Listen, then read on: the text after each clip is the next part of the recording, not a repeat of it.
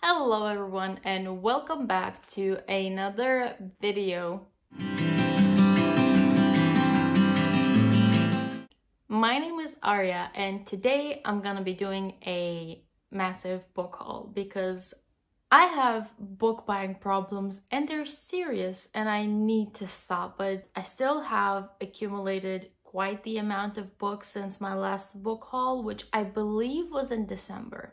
So still a problem considering how many books I have here, but hopefully in the next few months I will be able to hold off on buying books. So fingers crossed. Also, it's almost April and can we just talk about the fact that I still haven't removed the snowflakes from my bookshelves? I mean, they're pretty. So who cares if it's not winter and it's sunny as heck today, which you can tell. I mean, I'm not against it. Anyway, enough with the rambling. I'm just gonna get into the book haul and I'm gonna start in no particular order, just pick up books from the stacks as I see them. The first book on the stack is House of Earth and Blood, or otherwise known as Crescent City by Sarah J. Maas. Do I already own a hardcover copy of this? Yes, I do. Did I buy the paperback? Yes, I did. Why? I don't know. I don't know, but look at it. It's beautiful. And the spine and the sprayed edges, and this is huge. This is massive, but it's beautiful. I love the cover and there is honestly no excuse. Also, have I read this? Not yet. I'm still going through Sarah J. Maas's books one by one. I'm still reading Throne of Glass and I just finished Empire of Storms and that was an ending. But anyhow, slowly getting through her books and I will eventually get to this one as well. Next up, I have a very hyped series that everyone has been going crazy about, and honestly, so have I. And that is From Blood and Ash by Jennifer L. Armentrout. So here I have the first book and under that I have the second book, which is Kingdom of Flesh and Fire. And I have read this and it was great. I gave it a 5 out of 5 stars and I cannot wait to dive into the sequel because I just need to know what's gonna happen next and I love the characters and it's just so good and yes. So if you haven't read these yet, please do because they're really good, especially if you love romance and vampires and like sassy heroines. Can you tell I'm mildly obsessed? Because I am. Next up, I have 3 books that I got from a subscription service here in the UK and it is called Books That Matter, and I really love this subscription service because they mostly focus on books with feminist themes and stuff like that, and they work with a lot of indie, local, small businesses, and they feature a lot of diverse authors and diverse businesses and just diverse voices, and I honestly love that and I want to support them, so I'm just subscribed to them and I've been subscribed to them for 3 months now, so I have 3 books to show you. There's nothing special about the books, they're just like regular paperbacks, which I'm honestly fine with. So I have the January one, which was Skin by E.M. Reapy. So this is like an adult contemporary and the main character struggles a lot with insecurities and just self-acceptance and just the image of the self in general, and it's just her story as she goes through that and I'm assuming learns to accept herself and her body and dealing with her insecurities, I'm assuming, but it sounds something very much up my alley. I'm just gonna read a little bit from the back. It says, Skin engages powerfully with issues of self and belonging via an incredibly beguiling protagonist, intelligent and self-aware, sharp and acute.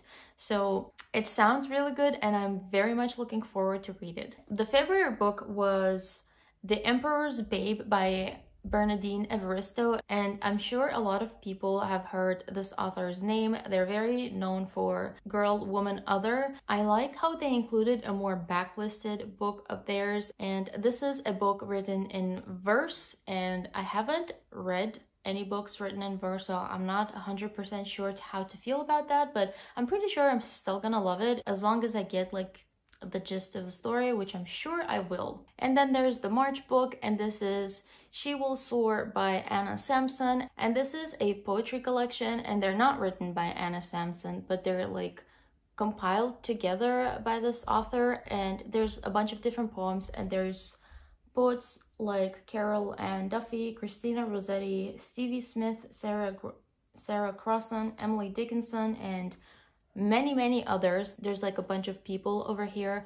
So I do love poetry. I always love reading more poetry. So whenever I'm in the poetry mood, this is gonna be my pick. Next up, I have a nonfiction, Women Don't Owe You Pretty by Florence Given. As you may or may not know, I do like reading a lot of feminist nonfiction, and this is one that has been very spoken about, so I picked it up secondhand. It looks a little bit battered, which you can't really tell from the video, but I do not mind that much, and I would love to get into this. I don't know when, but it's gonna happen. I will read it. I do want to read it. I just don't know when that's gonna happen. Next up, I have The Library of the Dead by T.L. Huchu. This is the first book in a new series. This might be a debut, but don't quote me on that. And this book sounds so good. Oh my goodness. So it is set in Edinburgh. There's ghosts, there's mystery, and there's also Zimbabwean magic. If that doesn't sound like a nice mix of things that is gonna produce an amazing book, I don't know what does. So honestly, just from those things, I was intrigued and I instantly went and pre-ordered it, and I cannot wait to get to this one as well and actually see if this is as intriguing as I think it is. And then I have A Trial of Sorcerers by Elise Kova, and I don't know anything about this book. I have no idea what it's about. All I know is that it's set in the same universe as The Air Awakens by Elise Kova, and I have not read a single Elise Kova book, but I honestly want to read all of her books. They all sound so good, and those covers, and I mean this cover, just appreciate this cover for a second. It's so beautiful, and I'm gonna show you the naked book in a second. But yeah, I've just been wanting to read all of her books since forever, honestly, and there's no reason why I haven't picked any of them up, and I just saw that this one was being published, so I pre-ordered it because I was like, here is my opportunity, I'm just gonna go ahead and do it. So I did it, and here's the book. And now time for the naked book, because that is gonna speak for itself. Here it is. Like, are we actually serious? This is so beautiful. Look at this. Why don't all naked books look like this? So cannot wait to get to this one as well whenever that happens. I don't know when as per usual, but I know I'll read it. The when still remains to be seen. Next up, I have a much anticipated book, and that is Chain of Iron by Cassandra Clare. This is the second book in the Last Hour series, and this is like a spin-off of a spin-off of a spin-off in the series. If you're a Cassandra Clare fan and if you read Cassandra Clare books, you're gonna know what this is about, and you've probably heard of this book because it's everywhere. And as you all know, I read every single Cassandra Clare book, and I will read this one, and I've actually started reading Chain of Gold recently, and I'm doing a reading vlog for it, and I've never vlogged in my life, and so I don't know how that's gonna go, but I'm gonna do my best because I want to do a reading vlog of it, and I want you to see my thoughts and feelings on Chain of Gold. But anyhow, reading Chain of Gold currently, so I will sooner rather than later get to this one as well. Next up, I have The Switch by Beth O'Leary. I've already read this a while ago, and it is so good. I read Beth O'Leary's other book, The Flat Share, and I absolutely loved it. And so I read this one as well and absolutely loved it. And so I'm hoping that I'm gonna love her next book as well. But now we're talking about this one. So this one is obviously a romance contemporary adult book. And in here we follow the grandma and the niece, and they sort of switch lives in a sense, I guess. So the grandma goes to live in London in the niece's apartment and everything, and the niece goes to live in grandma's little village in her house and all of that. And so they kind of just like switch lives for a little bit, and during that they find love and purpose for life and everything. And it was just so cute and heartwarming and adorable, and I loved it. I love Beth O'Leary's reading, and this is probably going to be an author that I'm going to read every book from. But also, if you are interested, I guess, trigger warning for grief in this book. Next up, I have a few series, and you know when you just buy like an entire series and you're hoping that you're gonna love it? Well, I do that a lot, and I usually love the series. I don't think it's happened before when I just bought the entire series and I didn't love it. And hopefully it doesn't happen in the future, but here's one of them. So I got the Discovery of Witches series. I'm not even sure if that's the actual name of the series, but here you go. So they don't want to stay. They don't want to stay. Come on. Okay, here's the series. So we have A Discovery of Witches, which I've already read and I've liked a lot. Not loved, but I've liked a lot, and I will continue with the series. Then there's Shadow of Night. I do believe this is the second book in the series. And the last book in the series has to be The Book of Life, all by Deborah Harkness. And I'm just gonna hold the first one up because they don't want to, they're like slippery covers, so they don't want to stay in place. So this series is essentially about a witch that discovers this old, hidden under spell or cursed or something manuscript, and that just causes a series of unfortunate events. And in this world, this is like our world, but there's also witches and vampires and demons. And so it turns out that every single creature on the planet is after that manuscript, and that gets our main character, Diana, involved in a bunch of things, and she also gets involved with this broody, sexy, dark vampire called Matthew, and there's a romance, and I'm not gonna say any more than that, but that's essentially the gist of the story without any spoilers. And if you have a lot of patience and you don't mind a lot of description, then I would say this is worth the read. I mean, it does honestly require a lot of patience and there's a lot of information in here, but if you can get past that, then the story is truly amazing. And I am very curious to see where it's gonna go, because that ending is interesting. So the second book is going to be very different, and I will get to it again sooner rather than later because I don't want to forget what's happened in here. And if I wait too long, I definitely will, because I have a goldfish memory. Next up, I have another series, and this is just the first 3 books in the series, and I'm talking about the Millennium series by Stieg Larsson. So I have the first 3 because, well, I don't have a reason. I just wanted to get these editions because the editions that I have are the Swedish movie covers, mass market paperbacks something, and I just wanted the like fancy, colorful, pretty editions. So I have here The Girl with the Dragon Tattoo, The Girl Who Played with Fire, and The Girl Who Kicked the Hornet's Nest. I don't really talk too much about these books on my channel, and I'm not entirely sure why, but this is my favorite series in the world. And this is not fantasy, it's actually a mystery thriller. And considering the fact that I do not read mystery thrillers whatsoever, this is my favorite series in the whole wide world. And it doesn't make any sense, but I just love it a lot.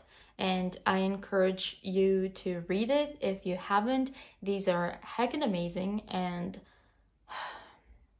they're just so good. Why do I always struggle saying why I love a series? I couldn't tell you why. I couldn't tell you why.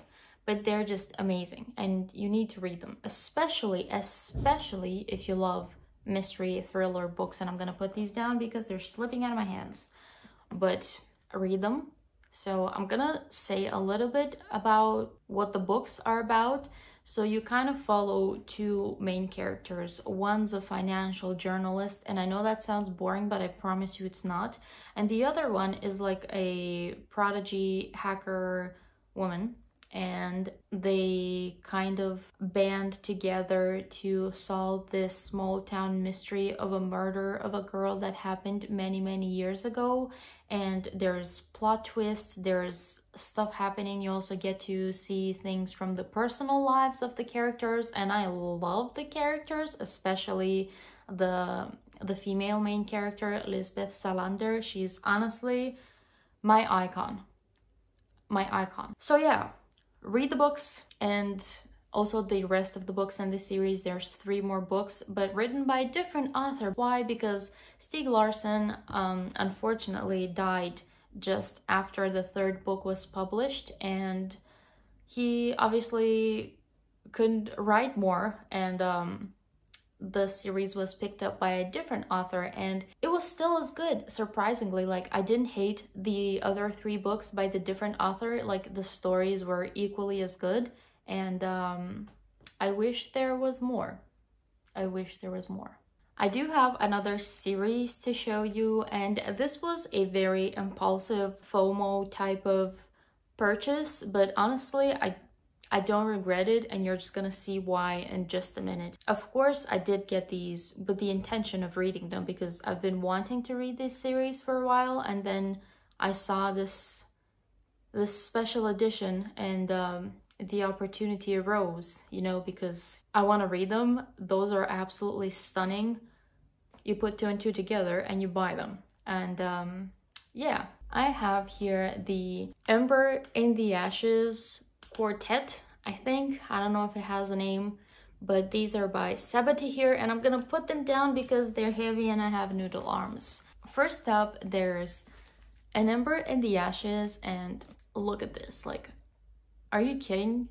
And then the end papers and the naked book. Like, oh my god. Oh my goodness. I could stare at that the entire day and not get bored of it. You can see that these books are stunning. So then there is the A Torch Against the Night, the sprayed stenciled edges, the same end papers, and the nakedness. Again, stunning. The third one is A Reaper at the Gates, stenciled sprayed edges, and this is, I think, my favorite because green is my favorite color, and the nakedness. Absolutely stunning. And the last book in the series, which recently came out, and that is A Sky Against the Storm, and again, sprayed stenciled edges, same end papers, and the naked cover, which is again absolutely stunning because this is a beautiful color and it works so good with the gold. So you can see why there's no regrets, but at the same time my wallet weeps. It weeps. But no regrets. Some of the most beautiful books I've seen in my life, and I do not have an ounce of regret for owning them. With that in mind, I gotta say that I also have not a single ounce of idea what these books are about. I mean, I did know what they were about at some point. I mean, I did read the synopsis, but since I have forgotten, and it has been many years, because I've had these on my Goodreads TBR for ages, and I've been wanting to read them for ages, and ages have passed and my memory has slipped away. And I honestly don't want to read the synopsis again because I do not want to know what they're about. I just prefer going into books blindly. And so honestly, this memory situation sometimes works in my favor, and it's times like these when it works in my favor, and I'm not mad about it. And now we are down to the last 3 books in the haul, finally. These are some Illumicrate editions. So the first one I have is Red Tigress by Emily Van Zhao. This is the sequel to Blood Heir, which I have not read yet, but it's very high on my TBR list, like super high. So it's gonna happen soon, very soon. And this is the sequel, which I know nothing about, but I can tell you what I know about the first one, and that is that we follow like an exiled heir to a kingdom, and she was exiled because she can control people's blood, so like blood bending, and by controlling people's blood, she can also like puppeteer the people, which is very cool. And I think it's set in like a Russian-esque inspired fantasy world, which I love. That is all I know about the book, and it is enough for me, and I will read them and hopefully love them. Also, might I add, the edges. Killing it with the edges. I am honestly a sucker for sprayed, stenciled, any kind of customization on a book. It's just beautiful in my eyes. And that also applies for the last two books in this haul, which are Winter's Orbit by Everina Maxwell. This was the January book, I believe, for the Illumicrate subscription, and this one has amazing green sprayed edges that match the title, which I love. And all I know about this one is that it's essentially red, white, and royal blue, but set in space. And I've been meaning to read red, white, and royal blue since forever, and I know I'm gonna love it. Hence, I know I'm gonna love this one, and I want to read more sci-fi, so why not? And we're down to the last book, A Dark and Hollow Star by Ashley Shuttleworth. And this cover, I honestly am in love with this cover.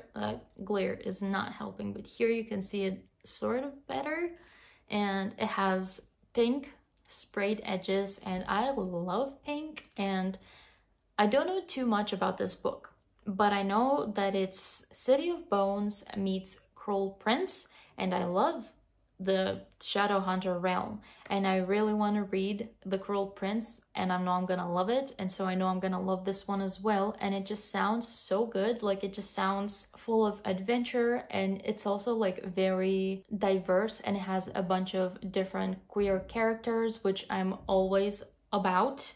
Love to see that. Honestly, Illumicrate is killing it with the queerness and the diversity, and I just love to see it. That concludes my book haul. And I know I have book buying problems. I promise you I'm working on them, but nonetheless, I do hope you have enjoyed this video. Thank you very much for watching, and if you have enjoyed this video, please give it a like and subscribe to my channel so you can see more of this face, and I will see you in another video very soon.